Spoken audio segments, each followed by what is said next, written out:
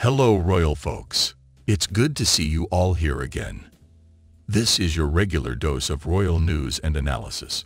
Before we move on to any further details, I would really love to thank you all for your enormous love and support. And in case you haven't subscribed yet, what are you waiting for, guys? Hit that subscribe button now. Also, please don't forget to press the bell icon. The royal family is gearing up for some major changes now that Prince Charles has morphed into King Charles, and apparently his desire for a slimmed-down monarchy could result in Princess Beatrice and Princess Eugenie losing their titles. Royal expert Marlene Koenig told The Express, "Yes, there will be a change, and it could include downgrading Beatrice and Eugenie to the style of daughters of a duke." Koenig added that Charles will indeed make it more restrictive, but it will have to do first and foremost with the gender-equal succession, which most people forget about. So, what are the alternative titles for former princes and princesses? Simply Lord and Lady, meaning if Princess Beatrice and Princess Eugenie do get downgraded, they'll likely still have fancy monikers. This was done in the 1917 letters patent for the great-grandchildren in the male line, which is why the present Duke of Gloucester and the present Duke of Kent, who are grandsons in the male line, are the last to have the HRH and Prince, as their children are not royal. The Earls are styled as the Earl of Ulster and Earl of St Andrews.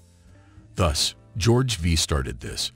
Charles will indeed make it more restrictive, but it will have to do first and foremost with the gender-equal succession, which most people forget about.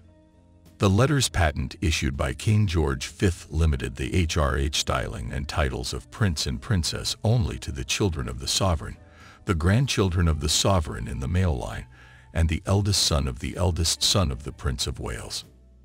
This meant that had Queen Elizabeth not slightly modified this convention in 2012, Prince George would have been the only child of Prince William and Kate to be entitled to an HRH style and title of prince. The late Queen's move, however, extended the honors to all the children of the now Prince and Princess of Wales, but stopped short of granting titles to the children of Charles' younger son, Prince Harry. Archie Harrison and Lilibet, Lily, Diana became eligible for their HRH and titles when King Charles acceded to the throne on September 8. However, no announcement on whether this will be formalized has been made yet. Speculation on whether the new king will cull the number of title holders in the royal family or will cut the number of working royals started swirling after Queen Margaret, the Danish head of state, announced on Wednesday she was stripping 4 of her grandchildren of their titles. Those affected are the 3 sons and 1 daughter of the Queen's younger son, Prince Joachim, who on Thursday said in an interview with Danish news outlet Ekstra Bladet, "It's never fun to see your children being harmed. They are been put in a situation they do not understand." So what do you think about this news, guys? Do you think we will see some major changes in the future monarchy? And do you guys think Sussexes got any hope to be the part of future monarchy? Write down in the comments below and let me know what you think about it. Until then, guess we'll just have to wait and see if things turns out to be something after all. Also, if you never want to miss any of my sizzling royal updates like this, subscribe and press the bell icon.